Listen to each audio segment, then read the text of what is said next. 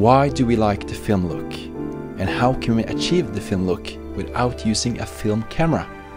Let's find out in this video.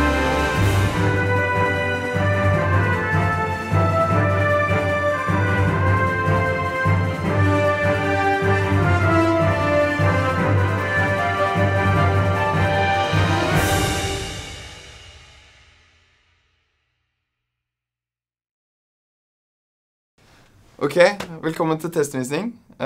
Veldig hyggelig at dere hadde lyst til å komme og se på. Kan bare sette i gang.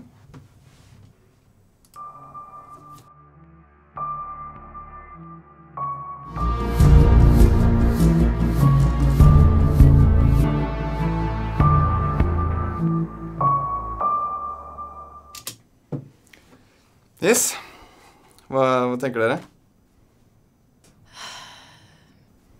For skarpt. For skarpt. Det er et eller annet med den digitale skarpheten som bare treffer meg ikke. Det viktigste er å få frem historien. Må det være så fucking skarp? Altså 8K er jo litt i overkant, kanskje. Det er jo, jeg tenker litt på storyen for eksempel, for det er jo en veldig personlig historie og sånn. Du kan kjøre litt mer grain. Når jeg tenker grain, så tenker jeg liksom på riskorn og hvordan det... Da får du plutselig en film som er ordentlig cinematic. Du trenger ikke grain for å ha en filmlook. Du kan ha et cinematic bilde uten grain. Gud, du skjønner ingenting. Altså, herregud. Hjelp meg da, hva faen? Jeg skjønner ikke hva du snakker om. Føler ikke det er så viktig med grain, altså. Du kan jo grade en filmlook uten å gjøre det mindre skarpt for å legge på altså grain, liksom. Du vil ha filmatic. Filmatic. Filmatic. Akkurat som jeg sa, liksom. Forbanna ungdom, dere kan ikke en drit om film. Filmlook. Cinematic? Filmatic. Hold kjeft. Dere trenger opplæring.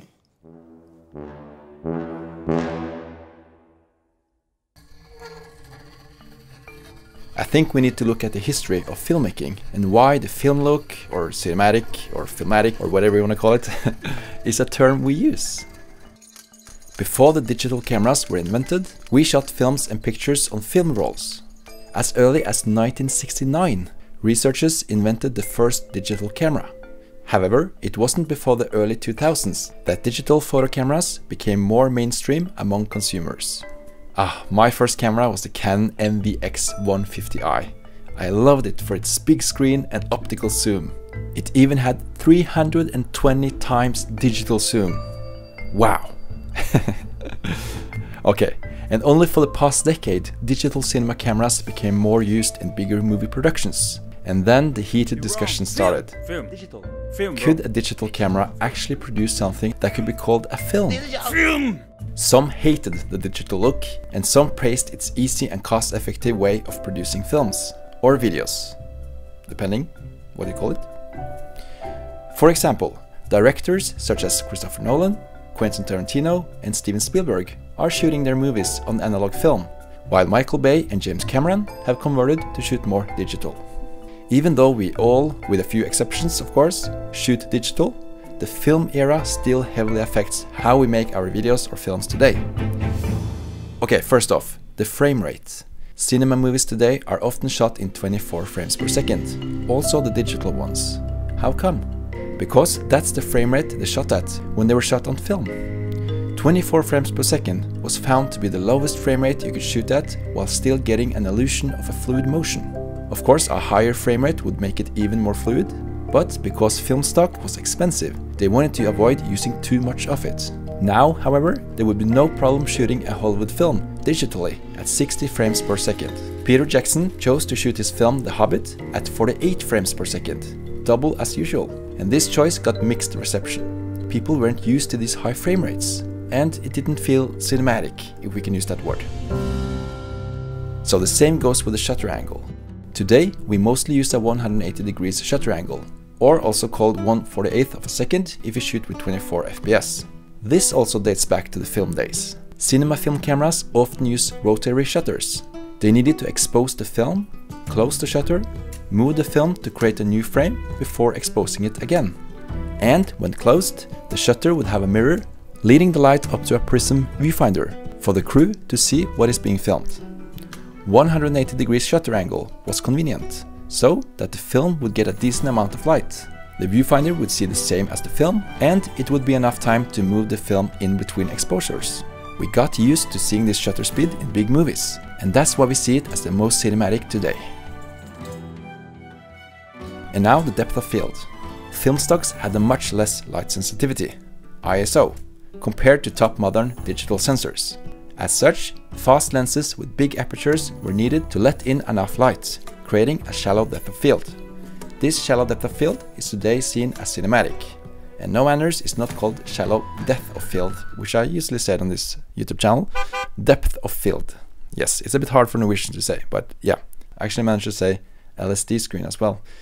Yeah, it's not that, it's LCD screen. Okay. We can see that the term cinematic is largely based on what we are used to seeing in the cinema. This is also why we perceive the film look as more cinematic.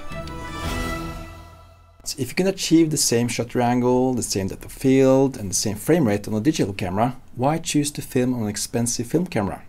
Well, I think it's more to it than just that. You have color tone that's different, you have grain, and yeah, you even have the sharpness.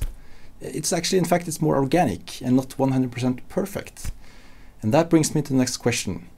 Does the way the film look affect our story? Whatever we choose to do with our sound or video, it will affect the story in our film, such as blue color grading, which can tell us it's cold. Close-ups can make it easier to show human emotions, and scary music make things creepy.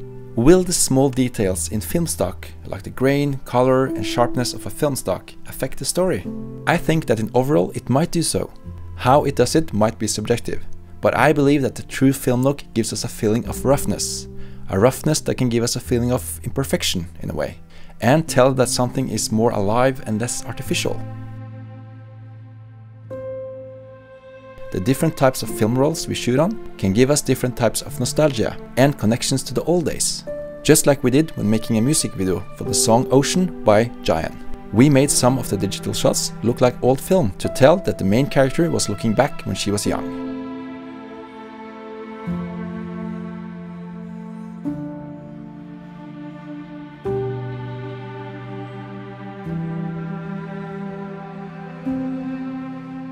So, if you want a real film look, why don't you just use film? Well, it's pretty expensive. A 400 feet 35mm film will last you less than 5 minutes and cost over $300 on B&H. In addition, you have to develop the film. So, if you want that look but can't afford using a film camera, then what? The FilmConvert Nitrate is a product you didn't know you wanted! Do you have troubles with your digital look? Well, don't despair, my friend. Hey, you won't miss this opportunity, I tell you. FilmConvert you can get to Premiere, or you can get it to DaVinci Resolve or Final Cut. And what FilmConvert is trying to do is to simulate or emulate real film stock. And here you get quite a few options. So first you have to choose your camera.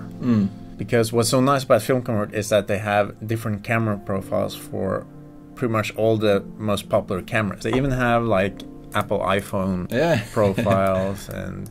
Do they have Samsung as well? Yay! And they keep adding camera profiles. So I saw they just added the S1H, which is nice because we have it. Yeah. Because all of these are tailored to each camera, you can easily match your cameras using FilmConvert if you add the same film stock to them. And they should look pretty similar.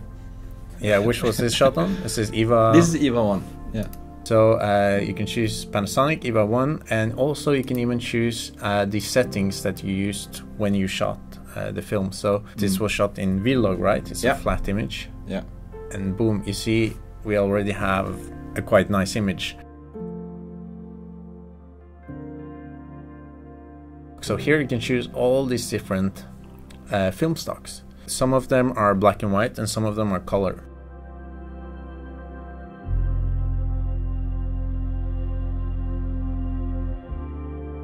Also, it's important to choose your film size. So this is by default 35mm, which is full frame, which is quite, a subtle grain. But if you go down to 16mm, or like if you go down to 8mm, you can see you get a lot more grain by default, because that is how that film looked. When you film on an 8mm film, it's a lot of grain.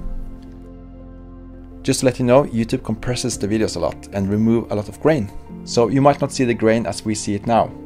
If you want to access the video uncompressed, we added it in our secret discussion forum, which you can access through our memberships page. You can just press join below. The exposure temperature tint is like you're used to with lumetri color or whatever you're grading in. And then you have the grain, and this has a lot more control now in the nitrate version. Now you can actually choose how the grain is affecting different parts of your image, which is quite cool. Yeah. So here you see on this curve here, there's no grain in the shadows or the highlights, but there's a little bit more in the midtones. But if you want grain in the shadows, we can just increase this part of the curve. It's a little bit too much. But usually it's quite nice to not have that much grain in the shadows and highlights. So this curve is quite nice, but you have the possibility to change it. There is a grain effect in Premiere Pro, so why not just add that? The grain effect in Premiere, it doesn't create the same grain. You have different types of grain. You have when you shoot in high ISO on the digital camera, you get one certain type of grain which doesn't look like film. It's more like a noise. Ugly noise. Yeah. And the same with the grain in Premiere. It's not the same as the FilmConvert. You can see that the whole image is kind of like a little bit softer as well. Because by default it chooses to soften a bit. I think on 35mm full frame it doesn't. Yeah. But then when you go down to like 8mm, it softens by default. Yeah. So yeah. Well, then why add softness? Don't you want a sharp image? But the softness, it does something with the image.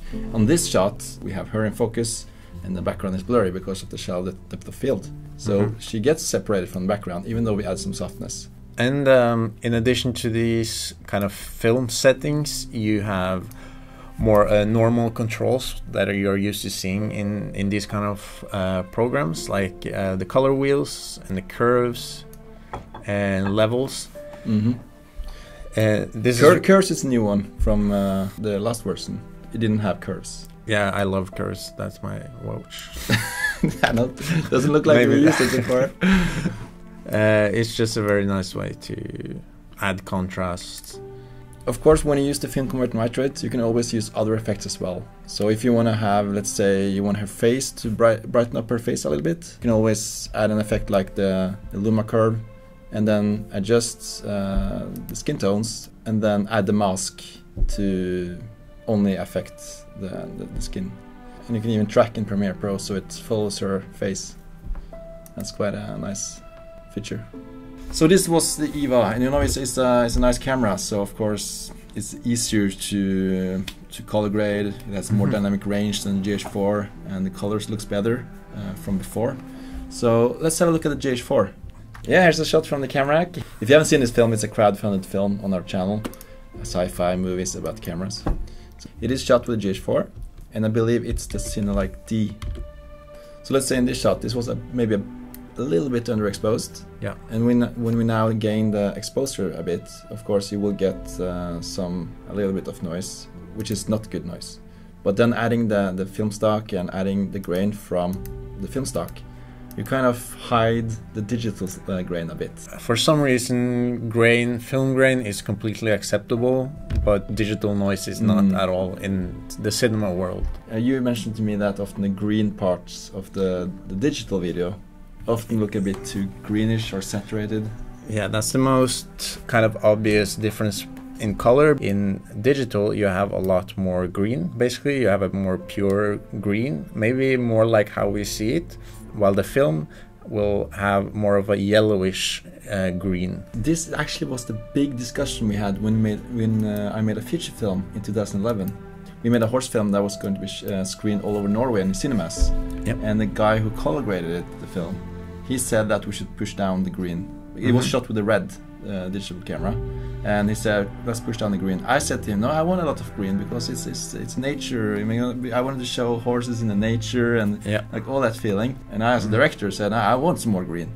And so it's like maybe because I wasn't that used to the green look on film than they were. Yeah, because they were older than me. And we actually had to export 3 different types of the intro of the film to test screen it on the cinema to see actually which green did we like the most. So we find out like a middle way there, I believe. Yeah. Og det sånn film fungerer.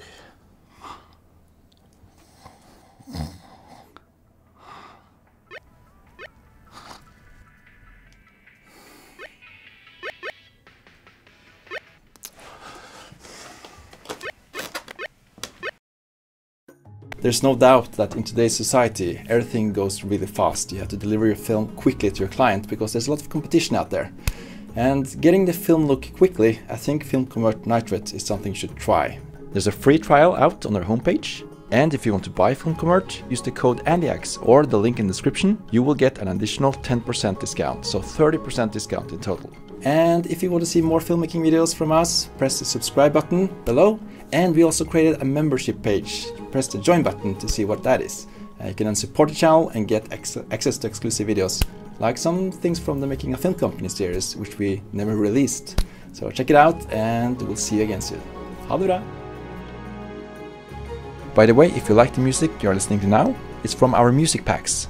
I added a link in the description where you can access our music packs.